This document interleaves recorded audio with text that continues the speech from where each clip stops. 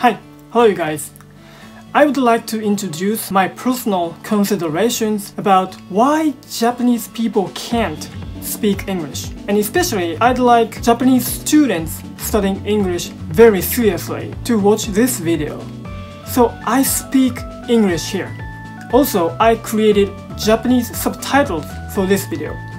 So please feel free to turn the subtitles on if you have any troubles understanding what I say. And there's one more thing I would like to say. I am not a great English speaker, nor an expert of English. So I would just like to tell English beginners some useful information and hints to study English from my experience I had so far. So please tolerate my mistakes of English. Current situation in English skill ranking of Japanese people. First of all, before I show you the reasons, I would like to mention a fact of English ranking of Japanese people. According to EF English Proficiency Index by EF Education First, English skill ranking of Japanese people in 2018 is 49th out of 88 countries. Japan is ranked on a very low place, although generally Japanese people spend about 1,000 hours studying English in junior and senior high school in average. And the students are blessed with lots of educational materials of English. What do you think the reasons why Japanese people can't speak English? I would show you my search results, and the problems I found were much deeper than I expected. The reason one, juken system. Juken system might be the biggest reason why Japanese people can't speak English. About juken system, I referred a book, Why is Education Necessary for People? By Naoki Komuro and Rikio Shikama. The book says it is a strong request from the Japanese administration to Japanese society to build a hierarchy pyramid with the students of the University of Tokyo on top, because some of these students are the highest class bureaucrat candidates, and the device to build the pyramid is juken system. Are you students familiar with your deviation value, right? I was also when I was a student. The paper tests are measuring where you are in the hierarchy, and juken is a very useful system to find smart people to sit on top of the social pyramid. And of course, I understand that the highest class bureaucrats should be intelligent, but I think juken system has also a serious problem. Why? And what is it? Let's see the history a little before getting down to the main point, and it will be a little long story, so please feel free listening to this part with fast forwarding or skipping. Some scholars say the origin of juken system is from Chinese kakyo system. About the history of kakyo, I refer a book, The Speech of Religion by Naoki Komuro. According to the author of this book, kakyo is the civil service examination of China. The examination of bureaucracy had been conducted for about 1,300 years in China from 958 to 1905. The examinations of kakyo were extremely difficult to pass, and some candidates passed the examination after they become like 60 years old at long last. Until about 13th century, this kakyo system worked very well to build countries of prosperity in China. And some outstanding bureaucrats were also produced by kakyo. For example, when Tian-xiang passed the first prize of kakyo, and when Thousand Song dynasty was on the way of collapse, he continued to resist until the end. So he was praised as the greatest vassal. But unfortunately, no matter how good the system is, it may be corrupted with the times. Yongle Emperor, who was the third emperor of Ming Dynasty at the beginning of 15th century, did an amazing thing. He enacted the national textbook Shisho Taizen and Gokyo Taizen. based on Neo-Confucianism called Shushigaku in Japanese, based on the teachings of Zushi and his followers. So the organizers of the examinations started to make both of the references and the answer books for the examinations.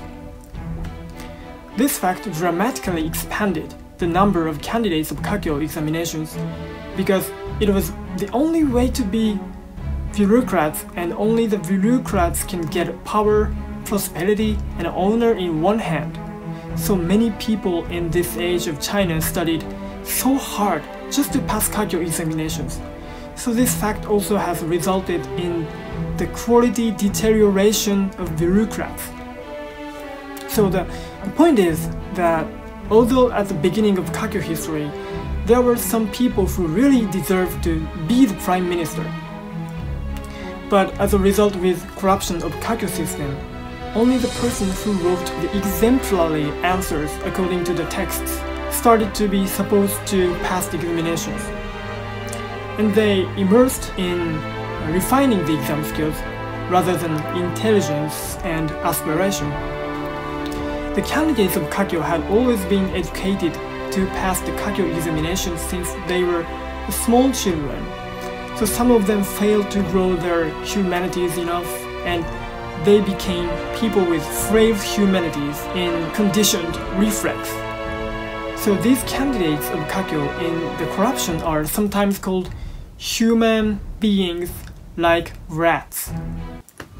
When the Ming Dynasty came to an end, the Beijing castle was to be surrounded by the great army of Li Zichen, although the Beijing castle was considered to be impregnable. The bureaucrats opened the castle gate and allowed Li Zichen to enter the castle.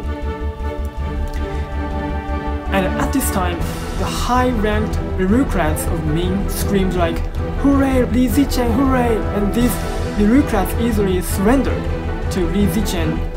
Finally, the last emperor of Ming committed suicide. But none of the high-ranked bureaucrats died for the emperor.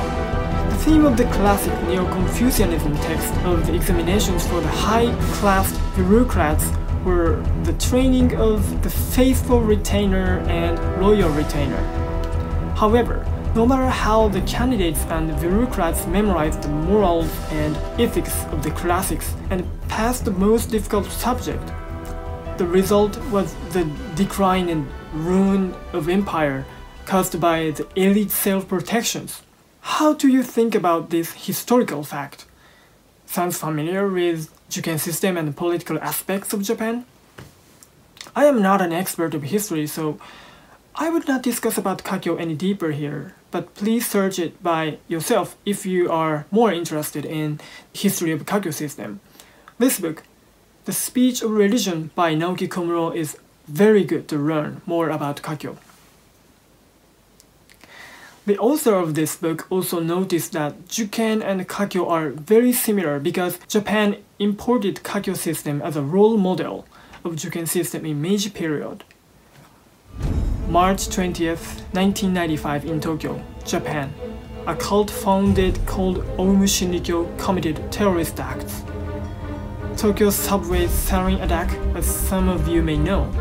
The core leaders of Oum Shinrikyo were mostly highly educated elites who were very successful in juken system and graduates of famous universities in Japan. And these leaders also were sometimes called as human beings like vending machines. What do you guys think about these facts? Excuse me that I was off topic a little. I think these successful elites in Kakyo and juken are specialists of information processing in a reflex manner. But the skill of information processing on Kakyo and juken is just mechanical because there are always exemplary answers in the examinations. And many Japanese students are mostly trained grammar and vocabulary for juken examinations in English education. But in language learning, mechanical information processing has a limit to be good speakers of the languages in a practical way. because repeatings of communication between people are necessary to learn speaking skills of languages, and the communication is not mostly mechanical. So I think juken is one of the reasons why Japanese people cannot speak English, although they spend so many hours to study English when they are students. In compulsory educations, senior high school and universities, juken English does not work well to be a good English speaker. The reason 2, the evaluation system for students. I have discussed about the first reason so long, but the others are shorter than the first one. The second reason may be related to the first reason because the second one is also about the system of education. When the teachers evaluate Japanese students, they add points to the students only when the students answer correctly for the questions. I think that in educations of languages especially, this way of evaluation does not improve the students' language skills well, because for language learning, it is correct to foster the students' attitude of active writing or speaking. So the way only pointing out mistakes in grammar or pronunciation and rating the students low inhibits their development of a positive writing and speaking attitude. If the students could feel joy and happiness to communicate in English, their skill will grow better, but they cannot in the current Japanese education system of English. The evaluation system should be like that. The teachers evaluate better and add points for students who have active attitudes to use English and the length of the time the students use English, even if the student's English is wrong in grammar, pronunciations and spelling, etc. In study of English speaking, a point deduction scoring system of paper skills such as English grammar, vocabulary, reading and writing does not work. The reason 3, the absence of purpose to study English. In Japan, there is not a big difference of salary between high English skilled people and low English skilled people, for example. Of course, it is not only about salary to study something, but for example, Philippines has much higher English level than Japan, even it is an Asian country, because Philippines has the big difference of salary between high English skilled people and low English skilled people. People in some countries learn English to survive. Also, people in Japan can manage their lives with no problem without English skills.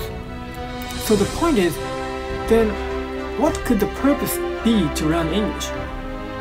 And what do you want to do and to be after you learn English? For me, living in Europe is one of my dreams.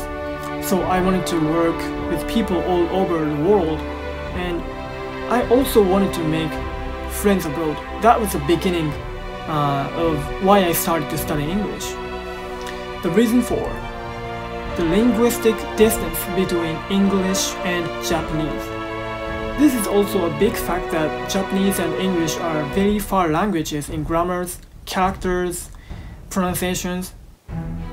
For example, Japanese language does not care about numbers in grammar, so Japanese people need more and more time to use English in an active way than European people who have close language backgrounds to English, for example. But the Japanese students can't because of reasons I have mentioned already. The reason 5, non-native teachers of English. If you would like to learn only grammar, vocabulary, reading and writing of English, you will be able to learn them on paper and with the support of non-native English teachers. Actually, it might be better that non-native English teachers teach these paper skills for Japanese students, because teaching these paper skills in Japanese is more efficient for Japanese students, especially for beginners of English. But obviously, it will be the best if native English speakers or very close to native teach listening and speaking skills of English for Japanese students. Realistically, it seems difficult to secure enough number of native English teachers in the field of Japanese education. So at least the standard of qualifications for English teachers should be more strict, maybe. Anyway, I wonder if the teachers who do not speak English in their everyday lives can hardly offer good training of English speaking for Japanese students. The reason 6. Lack of the English speaking time and experience. This is also a big reason. Japanese people do not have much opportunity and have time to speak English. This one might be related to the second reason. In junior and senior high schools of Japan, students mostly study grammar, vocabulary, reading and writing in English classes, so this reason is simple and obvious. That's it for this time. Once I am thinking about all these reasons, they all look related except the fourth reasons, don't they? What else do you think of any other reasons? Please post any comments with your ideas if you want, and of course it's okay to be in Japanese. So maybe I will make another video about how to solve these problems to study English. So thank you very much for watching. See you next time.